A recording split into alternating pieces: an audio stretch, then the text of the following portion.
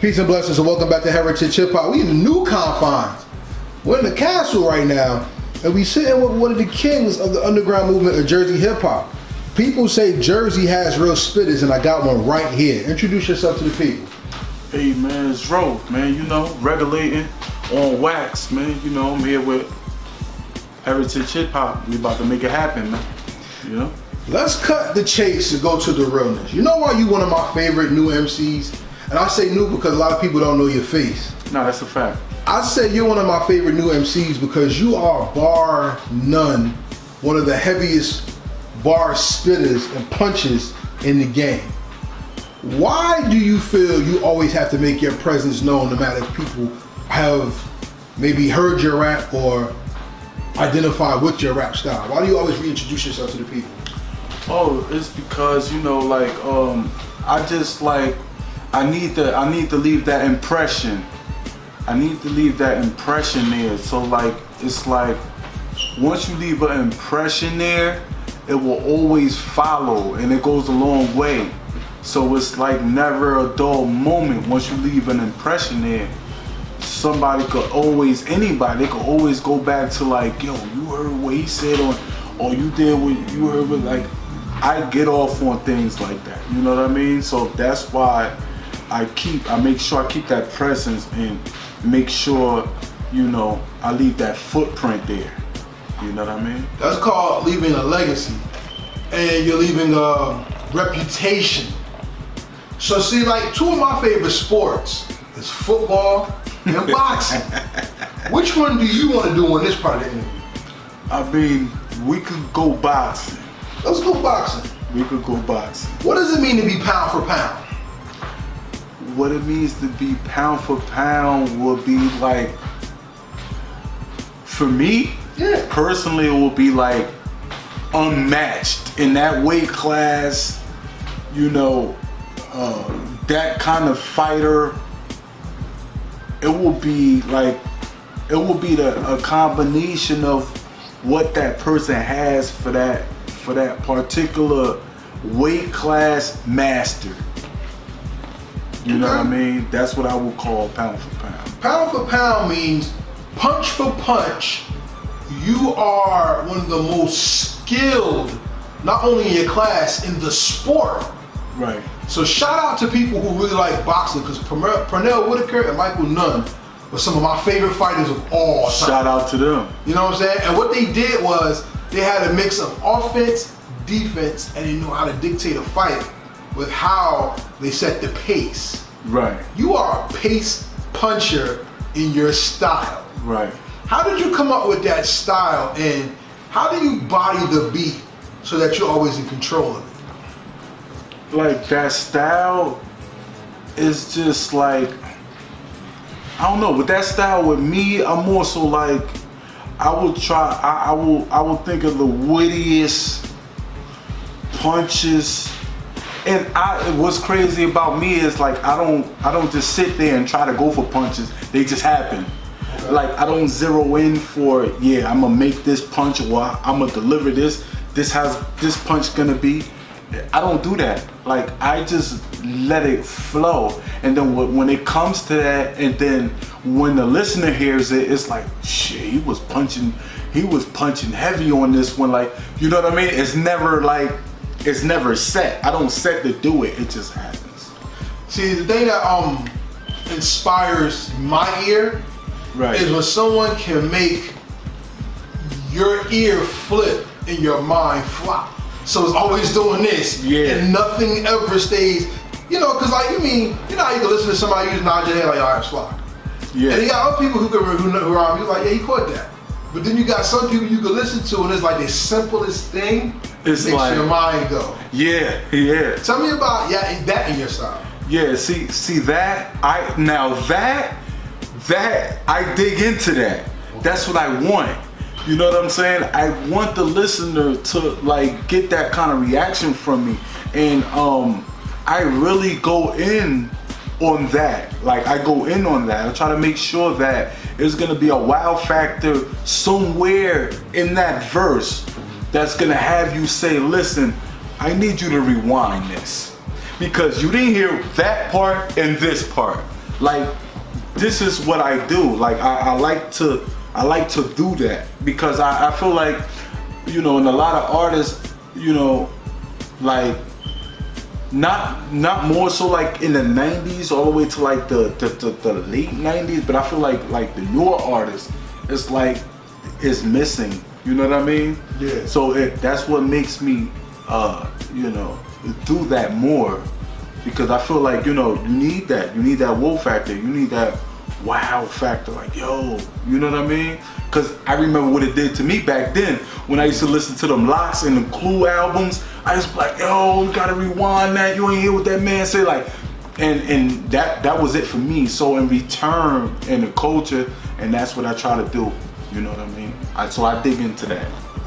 Who was the MC who inspired you? The MC who inspired me, it was a combination. It wasn't just one. Okay. So I will say Redman was one.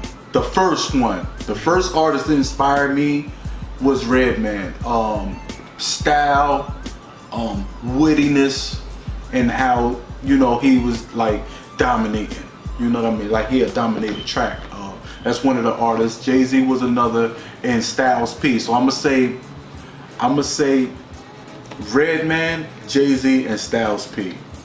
What's funny is, if you look at the origin of the people you're talking about, right? You're talking about KRS-One, Cool G Rap, and Big Daddy Kane.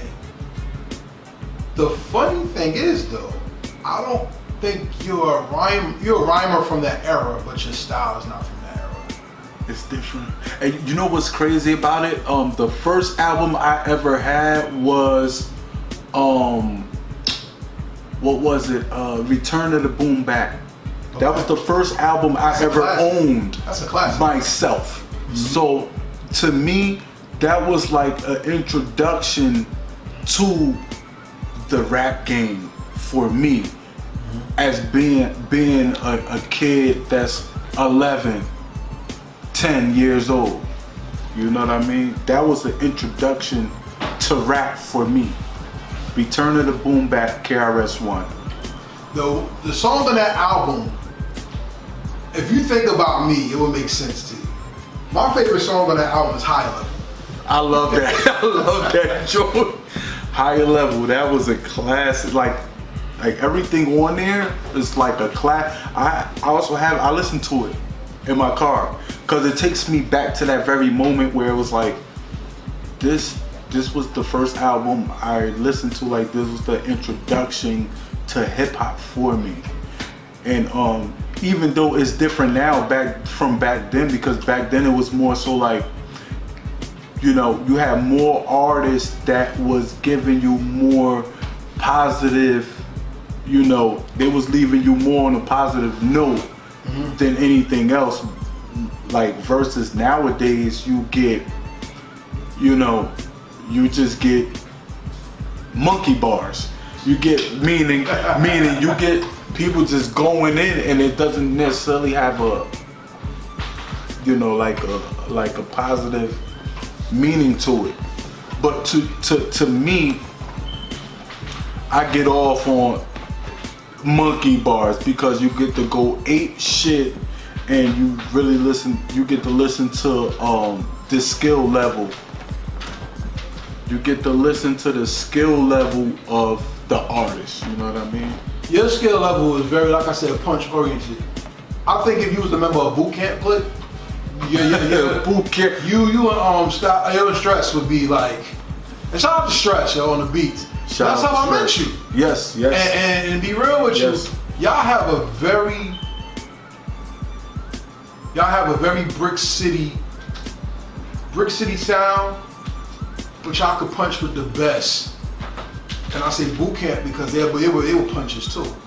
Oh, they represented Brooklyn real well. Man, listen, man, Boot Camp, that was one of the albums I had growing up, man. Like Black Moon, Like all of these albums, man, these guys, man, these are some of the guys that I looked up to coming up as a youngin listening to hip hop.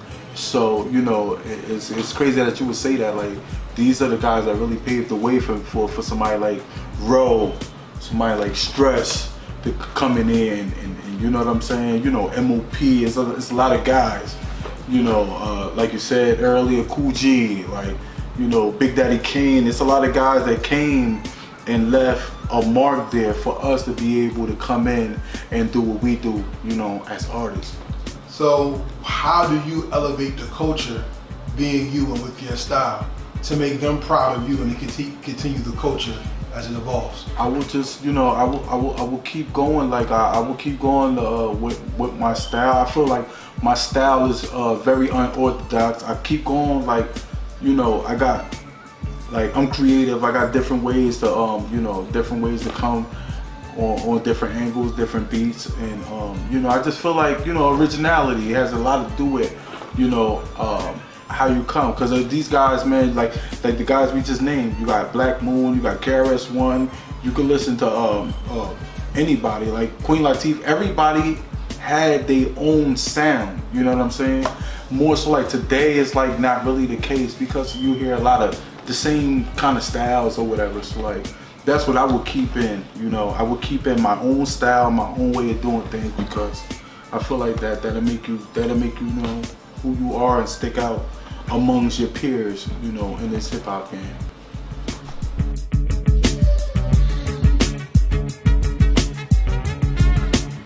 Thank you for watching our presentation. We ask that you subscribe to our YouTube family and hit the notification bell for updates. Please like, comment, and share this video.